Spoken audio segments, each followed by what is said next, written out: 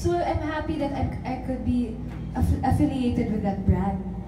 So, ayun nga, mga anak, sobrang surreal. Everything was so overwhelming for me.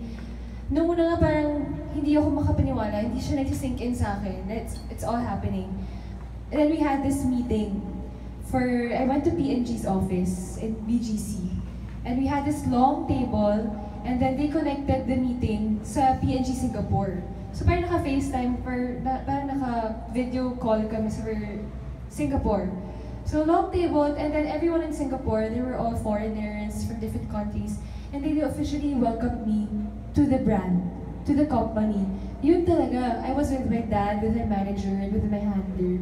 It felt really parang, wow, it was breathtaking. Alam mo yung single moment in your life na parang, shocks, napaka-fulfilling naman ang moment na to. It's something like that, na sobrang bihirang opportunity for an 18-year-old girl. It's nice to go home feeling fulfilled in your everyday job. So finally, I have this feeling right now na whenever I go home, I talk to my parents, I feel like I've done something right in my career. And it's this one, this endorsement. So, thank you.